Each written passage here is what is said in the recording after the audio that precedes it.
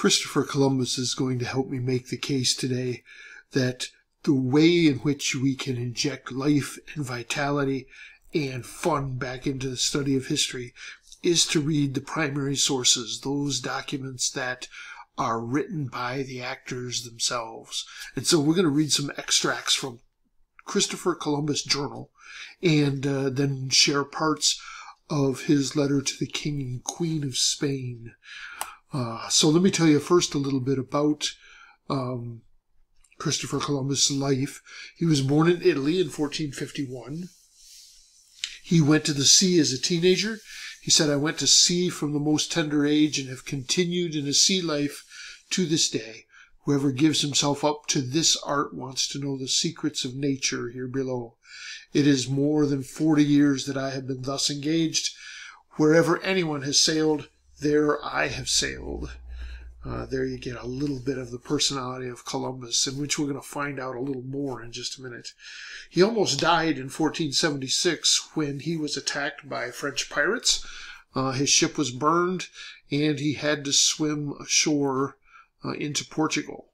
He settled there, he married, had a son, became a chart maker, studied Portuguese navigation, and began to sell the idea around Europe, unfortunately to no avail, of a trip to India by a western route.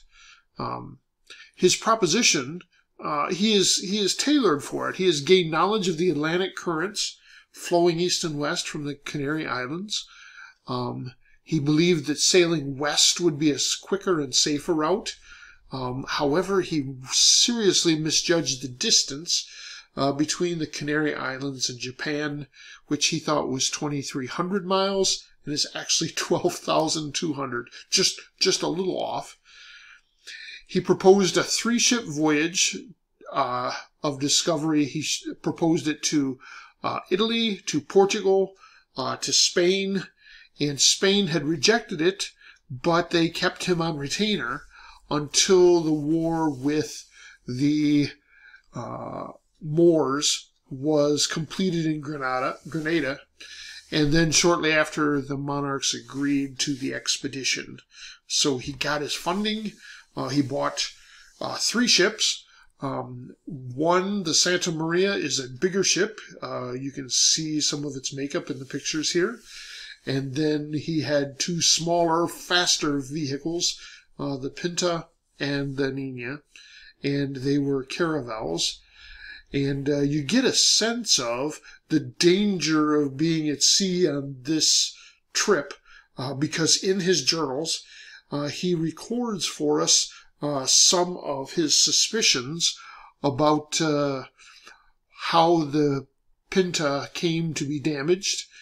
And so we'll read about that in a minute. And then along the way, he starts recording, after a while, 2 sets of numbers in his logbook on the distance traveled each day, so that he can keep peace with the sailors who realize they're getting farther and farther away from home. So let's take a look at his journal for a minute. Let me just read at the beginning his description, the opening paragraph about how he begins his journal, and then he goes on to a daily discussion.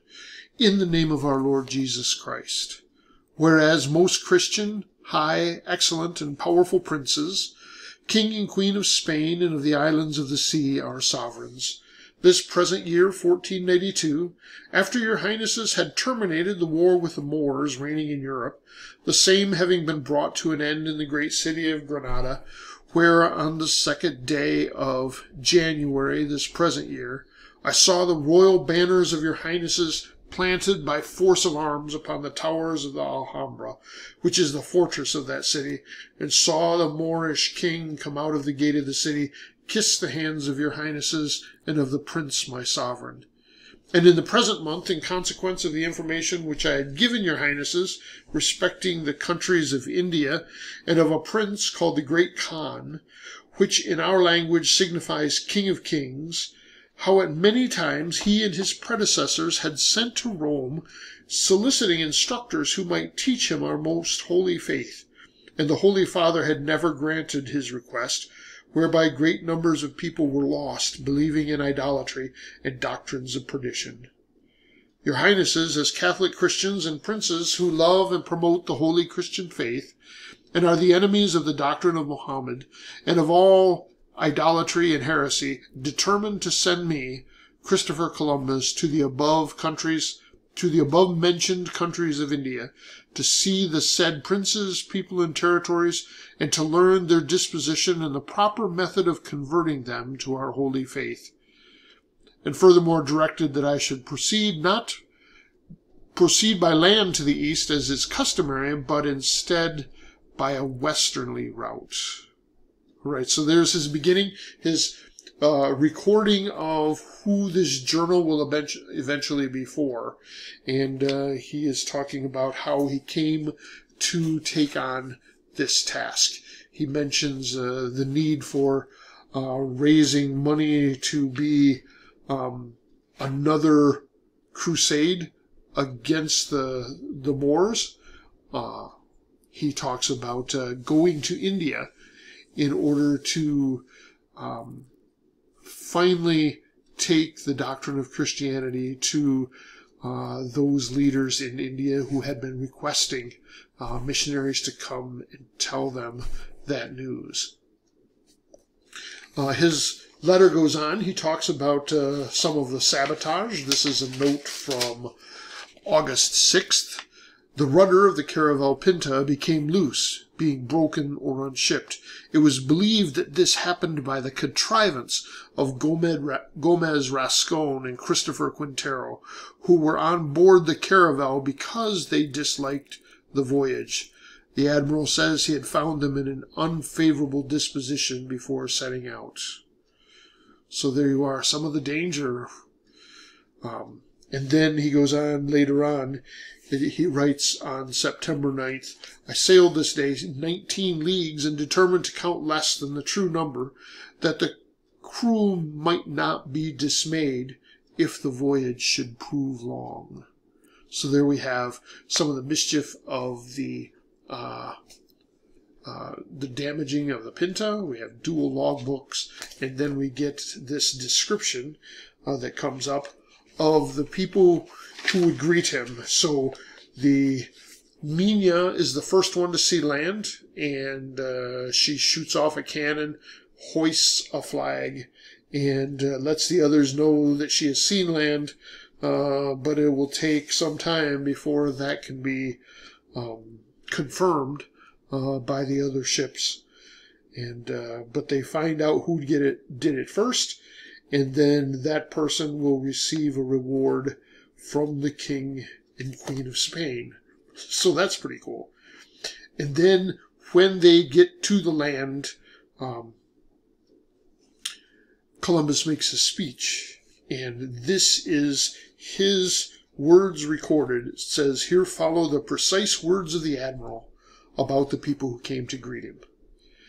As I saw that they were very friendly to us, and perceived that they could be much more easily converted to our holy faith by gentle means than by force, I presented them with some red caps and strings of beads to wear upon the neck, and many other trifles of small value, wherewith they were much delighted, and became wonderfully attached to us.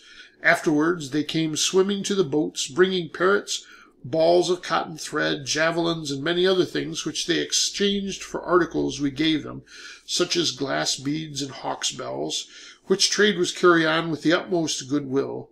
But they seemed on the whole to me to be a very poor people. They all go completely naked, even the women, though I saw but one girl. All whom I saw were young, not above 30 years of age, well made, with fine shapes and faces, their hair short and coarse, like that of a horse's tail, combed toward the forehead, except a small portion which they suffer to hang down behind and never cut. Some paint themselves with black, which makes them appear like those of the Canaries, neither black nor white. Others with white, others with red, and others with such colors as they can find. Some paint the face, and some the whole body, others only the eyes, and others the nose. Weapons they have none, nor are acquainted with them, for I showed them swords which they grasp by the blades and cut themselves through ignorance. They have no iron, their javelins being without it, and nothing more than sticks having some fish bones or other things at the end. They are all of a good size and stature and handsomely formed. I saw some with scars and wounds upon their bodies, and determined by signs what was true of them.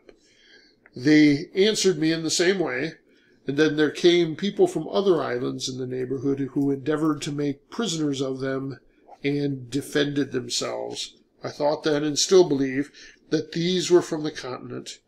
It appears to me that the people are ingenious and would be good servants, and I am of opinion that they would very readily become Christians, as they appear to have no religion. They very quickly learn such words as are spoken to them. If it please our Lord, I intend at my return to carry home 6 of them to your highnesses, that they may learn our language. I saw no beasts in the land, nor any sort of animals, except parrots. These are the words of the admiral. Don't you like it? You could just get into the drama as you're coming across, and the trip is taking longer than required.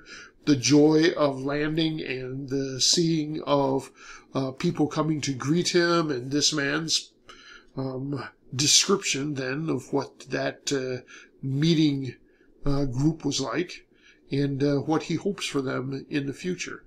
So I think you can see a little bit of the personality of Columbus that comes out as well. Columbus eventually made 4 trips back and forth to the New World. We just read about the first one, but there will be 3 more.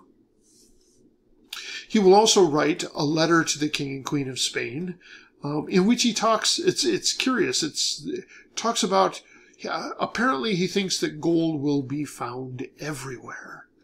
And so he writes about the need to set up cities in which a notary will live, and those cities will be the places where you take the gold, you get it stamped, you get it taxed, and then that gold will be portioned to you and to the King and Queen of Spain, assuring that they get their share as the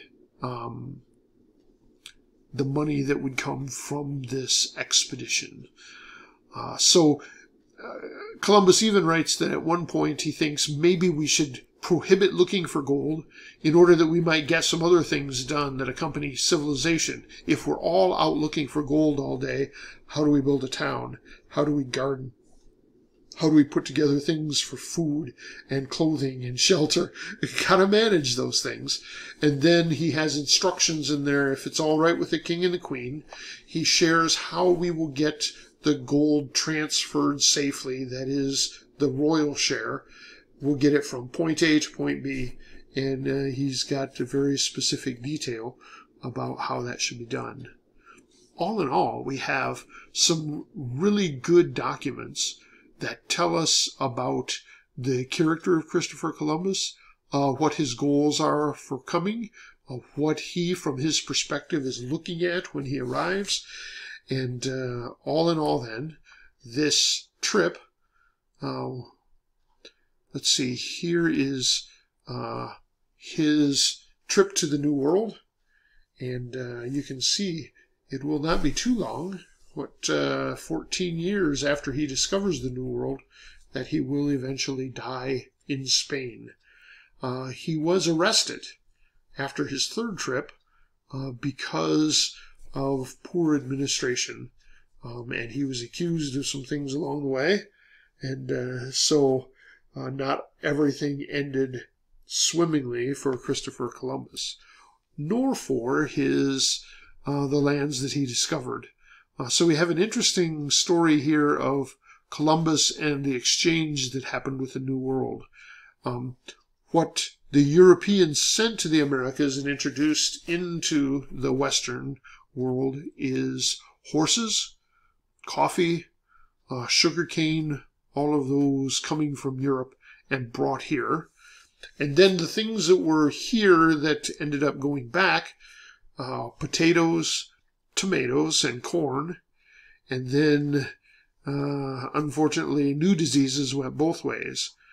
Diseases that Europeans were not used to, diseases that the New World was not used to, and as a result, there was diseases that traded as well as goods and food. So that's a little bit of the background of Christopher Columbus, and I think you would enjoy reading some of his journals, reading that correspondence back and forth to the King and Queen of Spain. It just gives real color to what was happening when the Western world is founded by Christopher Columbus.